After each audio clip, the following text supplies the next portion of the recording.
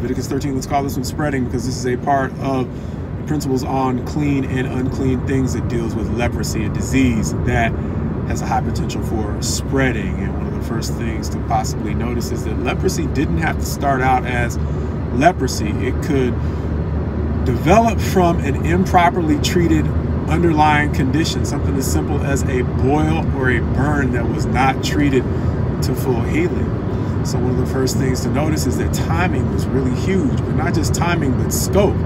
because it's going to go on into chapter 14 to say that leprosy is not something that can just overwhelm your skin. It can spread through a garment, and it can spread through the walls of a home to the point where the home would have to be demolished because the leprosy had taken over. And so the scope helps us to understand a practical application for us today. Look, I rarely feel that I'm caught up on all the things that I need to get done,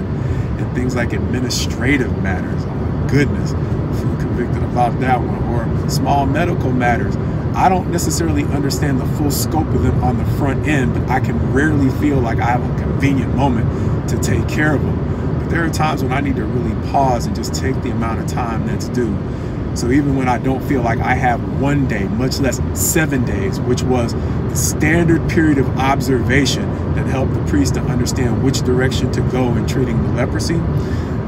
hopefully in situations where I don't feel like I have a day or 7, I can be what they call not penny wise and pound foolish with my time. I cannot be so determined to get my primary goals accomplished that I neglect small matters that I'm completely unaware are turning into something serious. And perception is a huge problem, because see, when leprosy did start out as leprosy, it could start out as a small spot that I wouldn't recognize, but an expert might recognize right away. Oh my goodness, the medical implications are right there on the face. To the degree you're dealing with the small things, sometimes maybe it's important to just go ahead and check in with that doctor right on the front end for an extended application. Sometimes it's important if you got people you can delegate to, you're blessed. And so if you can take a moment to reach out to people you just don't want to bother, but you got this thing that you needed to deal with, it seems like a small matter, but you haven't had time to pay attention to it, maybe ask God to help open your eyes to either opportunities you might have, windows of opportunity in your own time, or people who might be willing to help you take care of a small matter that doesn't seem like it's a big deal, but a little bit of professional insight or expert insight can help you evaluate really whether or not it's something that needs to be put off until later, so that we don't add to it another thing that we learn about leprosy, which is it's a very shameful disease. So in our lives,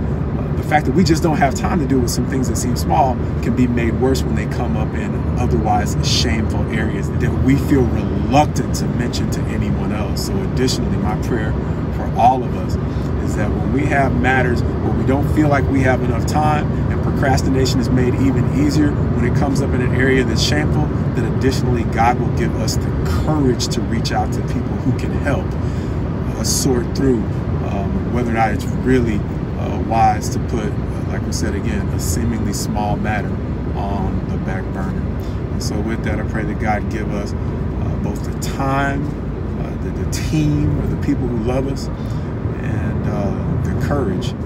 to deal with matters, whether they're shameful or not, in a timely manner, so that we can avoid the pain that comes with ignoring matters that need to be dealt with right now. God's best to you as you go forward in Him.